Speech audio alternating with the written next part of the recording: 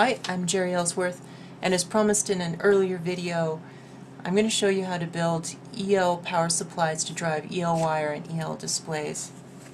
So in my setup here I have an EL nightlight. This is just a plain nightlight that you plug into the wall. To drive electroluminescent displays you need between 100 volts and a few hundred volts. And it needs to be alternating current, and by plugging this into a 120 volt wall outlet, that satisfies that requirement. Different EL technologies need different frequencies, but it's really not too picky. So almost anything that we do will light these things up as long as it's alternating current and in those parameters. I don't recommend that you experiment with EL devices plugged straight into the wall, since your wall outlet can deliver a lot of amperage and you probably don't want to burn your place down or burn the tip off your finger.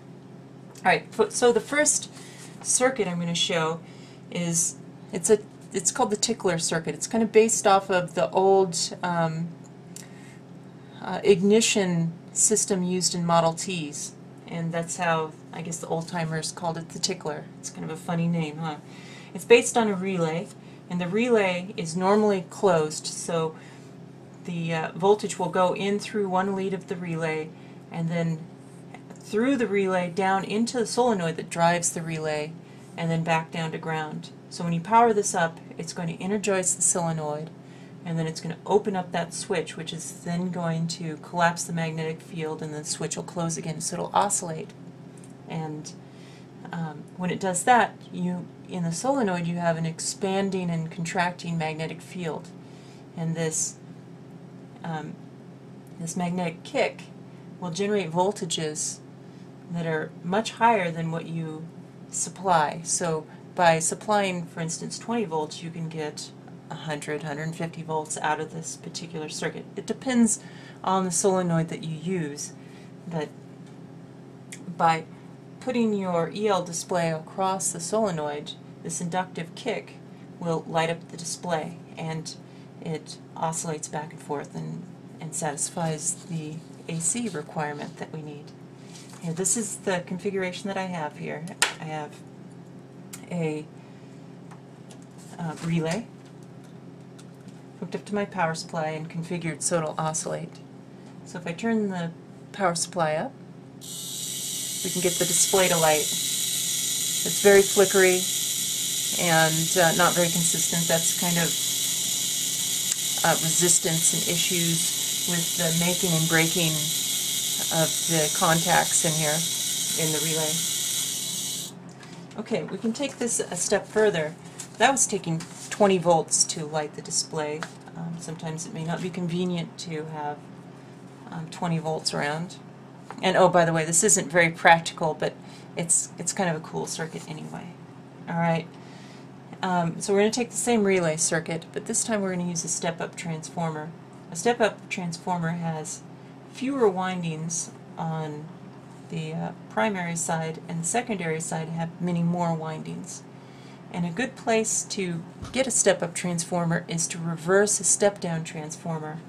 And this is just a regular AC wall wart. I opened it up and removed the bridge rectifier and the filter cap, so now it's just a transformer alone, and I'm going to run it in reverse. So where normally 110 volts would be going in, we're going to be getting 110 volts out, because we're going to be supplying pulsating 9 volts to this what used to be the secondary side.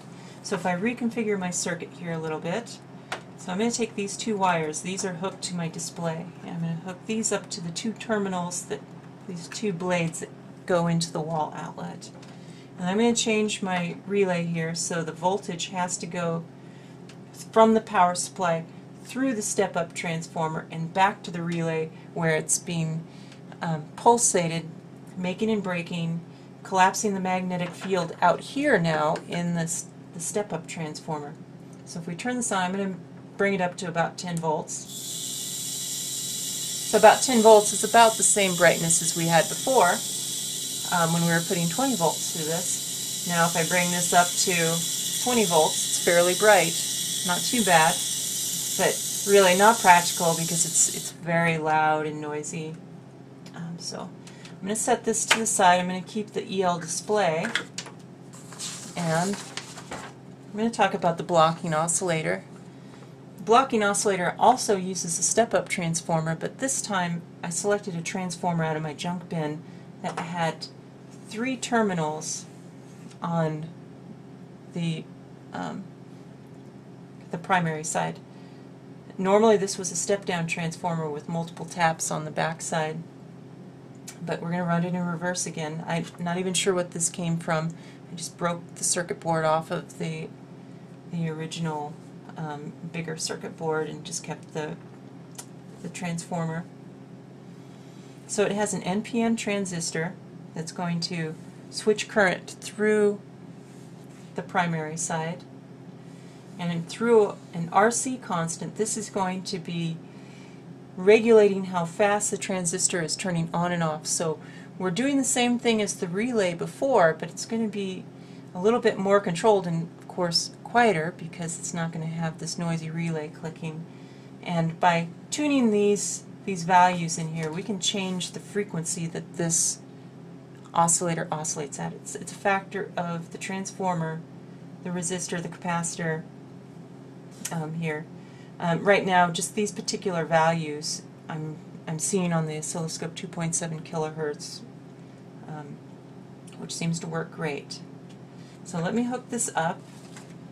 So I'm going to take my EL display. I'm going to hook it to the secondary side, just clipping it on to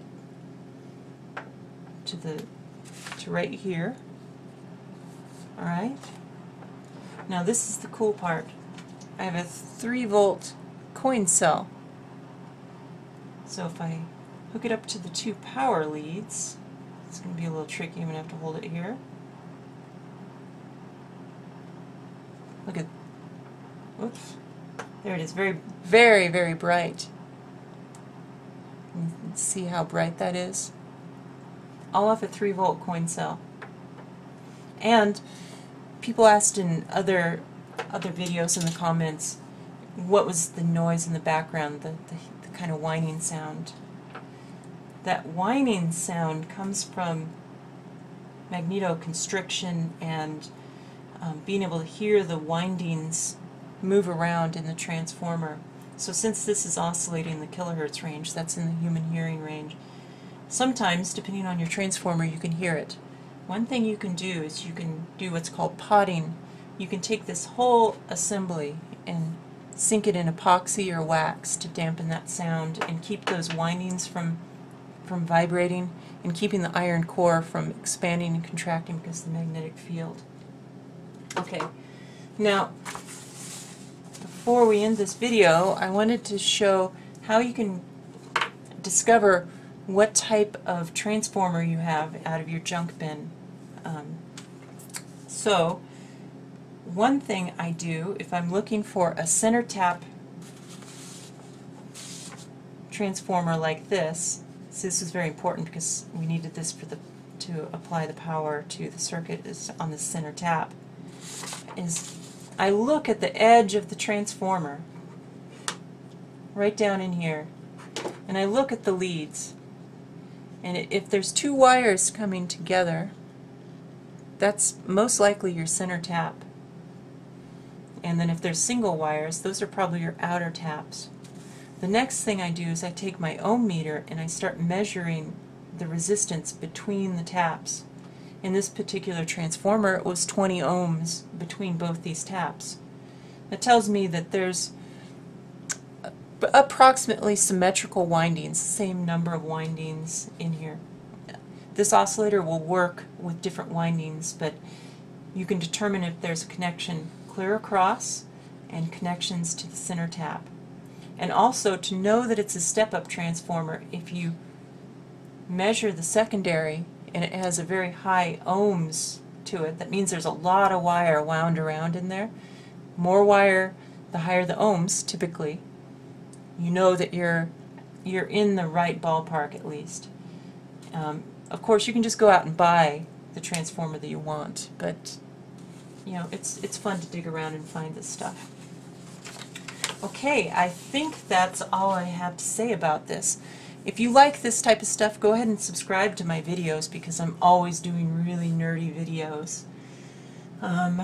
Leave some comments. Don't comment about the dead pixel. I know. Someday I'll get a new camera.